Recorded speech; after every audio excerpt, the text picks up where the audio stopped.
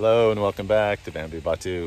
We are on location in Maputo, Mozambique at the Forestry Research Institute, where they research forestry, including bamboo. And as far as we know, it's the only institute in the country, at least in the southern part of the country, where they're researching bamboo.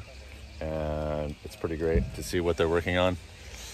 But their research has raised many questions, as research tends to do. And one of those questions is, what species of bamboo are we growing? There's a number of different species, and as we know from experience, it can be really difficult to identify bamboo species. And so that's why we're here. So we're checking out this big old clump of tropical bamboo, and it's a pretty crazy clump of bamboo. It definitely needs some maintenance. There's a lot of dead wood on here. It's really triggering some of my obsessive compulsive tendencies, but I'm dealing with it. I'm refraining from pulling out all this dead material, and we're admiring the fresh shoots and the new branches. And we've got a special guest, my special friend Natalia Reategui is going to tell us what species. Yeah, how we found out, actually, because yeah, it's a pain in the butt to be like more delicate about this.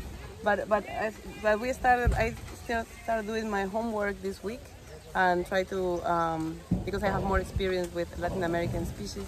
But anyway, I did my homework and I started studying a little bit the description of the species that there are here in Mozambique, like the cultivated ones. And so there were two options for this one, which were Bambusa balcooa and Bambusa bambos. And at the end, excuse me? Can I add something? Yeah, sure. There's not a lot of bamboo growing in Mozambique. So exactly. Well, the bamboo that we've come across so far, it's mostly been introduced species. So but there's been about 4 or 5 different species that we kind of see again and again. So we're pretty sure that we can narrow it down to that. Exactly. But it's a little bit tricky. But yeah, I'll let you go on. There's like 4 or 5 different things to look for. That's the only thing that you can do. You have to start like narrowing your options. Otherwise, it's going to be really difficult to identify the species. So with these 4 or 5 species, we came to the conclusion that this could be either Bambusa balcooa or either Bambusa bambos. And then we found out this, which looked like thorns, but no, they are not thorns. They are thorn-like leaves or thorn-like branches. How do you know that, Natalia? Because if you do it like this, they're really easy to break.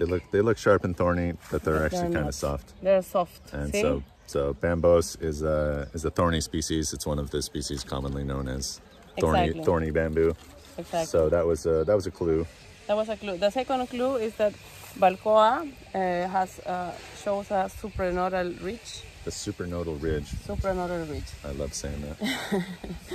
So you actually have the node is just the region between the supranodal ridge and the sheath scar. No. So this region will be the node in this case, and if you see it like in the first glimpse, it will look like this is the node, but actually, if you touch it, there's like a ridge, like its name says, no? It's a little bit tricky. It's a little bit tricky. It might be more visible here, so we can zoom in. Yeah, or maybe. But when you put your finger on it, yeah, you can feel the little bump there. It's kind of subtle, but here also that's the kind of stuff you have to look for. Here, or maybe if you see it here, you would see the supranodal ridge. Let's see if Here, we can the capture supranodal that. ridge will be the part where the adventitious roots are, and down it's here in the lower part is the sheath scar, and this part between these two is the node per se. Okay, yeah, that's the second. So we got the branches, we've got the supranodal ridge, the node region, another region, and then the calm leaf, which is one of my favorite organs for identification. Sometimes it's quite tricky also to see them because because at the first glimpse it looked like heart shaped and everything. So I made, oh, maybe it's Bambusa bambus actually, but no. When you see it in this part, it's incomplete, but it's mainly a triangle. That shows no auricles, which are like some ear-like appendices. So yeah, this is totally different from the one from Bambusa bambus. And then the shoot also gave me some views. So the branches, it was a little bit tricky to figure out from. They looked a little bit thorny. And then there were the supernodal ridge is a telltale indicator for sure.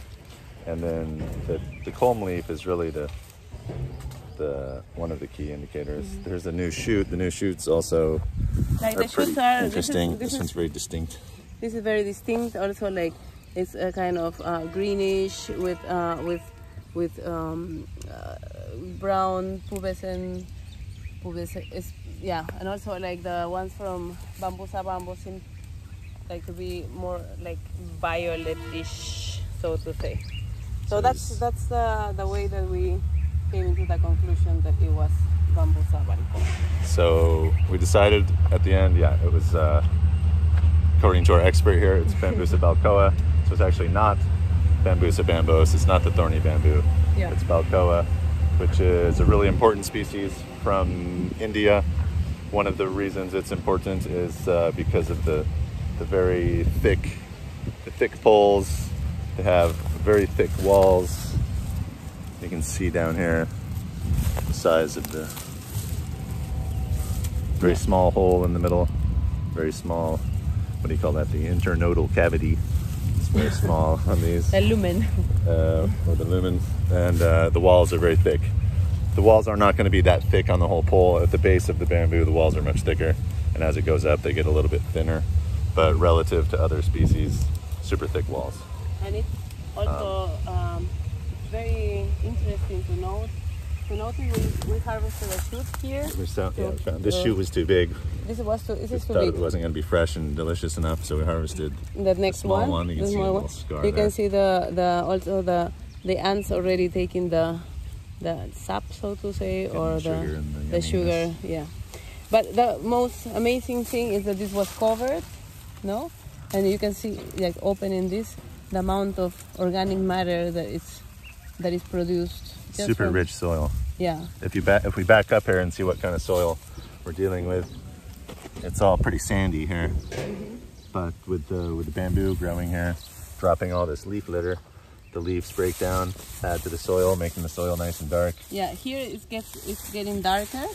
Around the edge. You see it? Yeah. Getting darker, but here you can see that closer you get to the clump. This is not that black, but then if you take it from here, look at the color, nice color. Due to all the. As far as we know, they're not really fertilizing. No, they're not.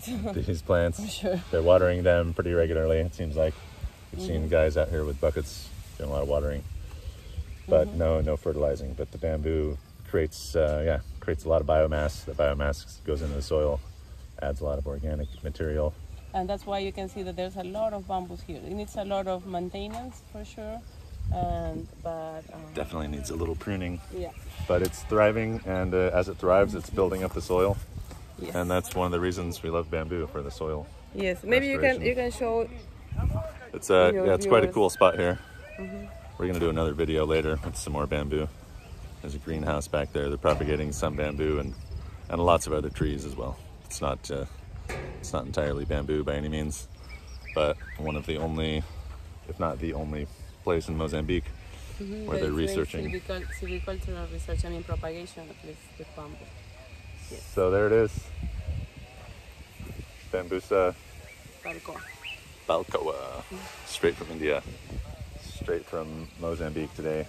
Yes. Thanks for watching. Don't forget to like, subscribe, share, tell your friends. Bye-bye. We'll be back with more incredible information about bamboo. Bye.